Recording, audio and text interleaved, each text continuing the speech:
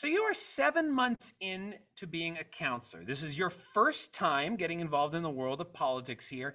Is it everything you dreamed of and expected? Absolutely. This is something I really love doing.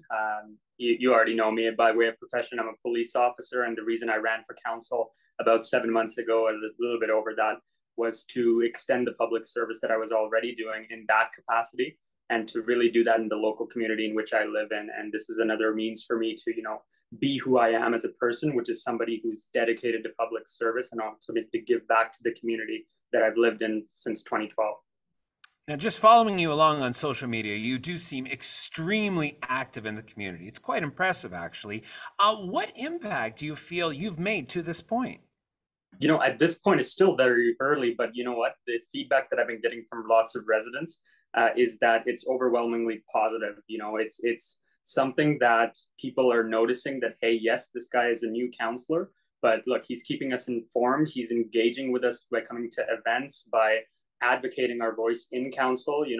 It's something that is exciting for residents because they're seeing the true impact of what happens when you elect somebody who's young, diverse, energetic, and somebody who's already extending a role in public service into this capacity. And I think that's what's really valuable to residents. Now, up to this point, though, what challenges have you faced that you didn't expect and didn't know of?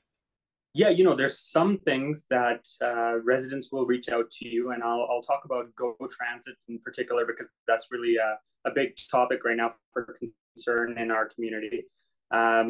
Service changes by Metrolinx, by Go Transit affect commuters here in Milton locally, but council doesn't necessarily play a direct role in changing those services provided by Metrolinx and Go Transit. We're just an advocate body, and we can express and pressure Metrolinx and the province to make certain changes.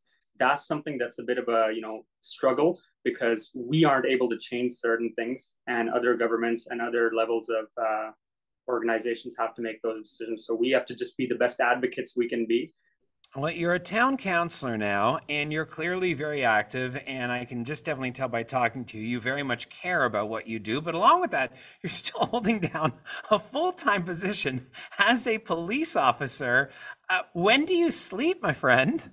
Yeah, well, you know what? I try my best to get my 8 hours, but sometimes it can be a little bit difficult. But like I said, this is something I love doing. It's something where I really have a deep passion for, just like I do in policing.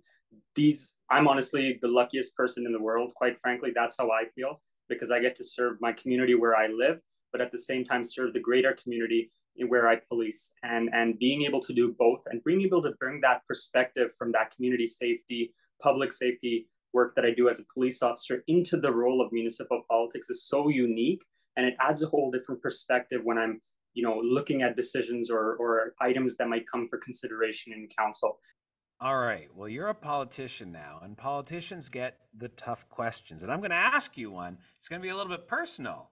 If you Sure. had to make a choice, policing or politics, what would you It, choose? that is a tough question, but you know what? I'm gonna go with the policing side of things because that is something that I've always wanted to do and something I've wanted to do first, and I achieved that by working really hard to get there. But I'm not like politics is just very little bit below that, but it's right up there as well with policing as well. It's I'm so glad that I'm able to do both, and it's something that I would never change. Well, I can tell you're a new politician because you actually gave me a firm answer. Yeah, yeah, yeah. I try to answer questions the best I can.